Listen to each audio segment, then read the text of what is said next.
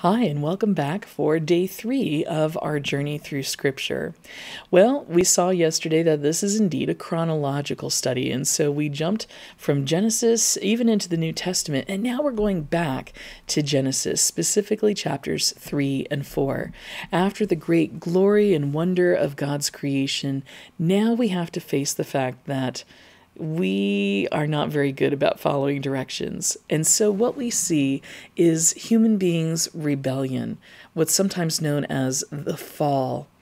But when we read through this in Genesis 3 and 4, I want you to notice that there's a pattern here that we see in human sin, not just in this story, but throughout the biblical story, and honestly, in our day-to-day lives, even now.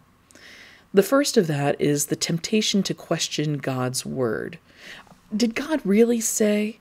We are looking for loopholes. We're looking for means to get away with things, if you will. But we have a tendency to question God's word. The other thing is the false promise of desire. When we're tempted to do something wrong, it's often because there's a promise of something that either we don't believe that God will provide for us because of our own lack of faith, or because of our impatience in waiting on God's timing, even though God's timing is perfect and ours leaves something to be desired. And then, of course, is the experience of shame and the consequences of our sin.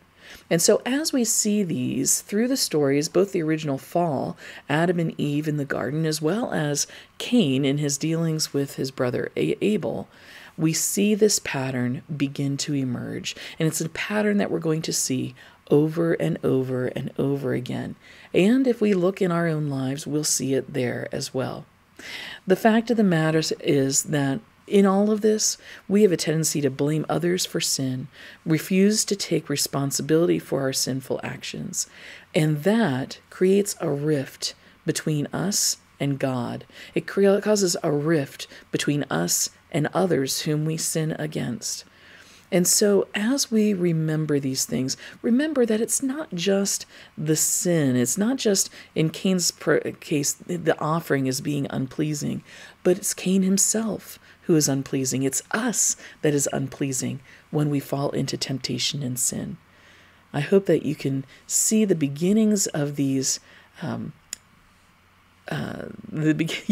the word I'm looking for. The beginnings of these themes that tell us not just the story that we're reading, but tell us something about ourselves from which we can learn and we can appreciate even more God's grace and mercy toward us.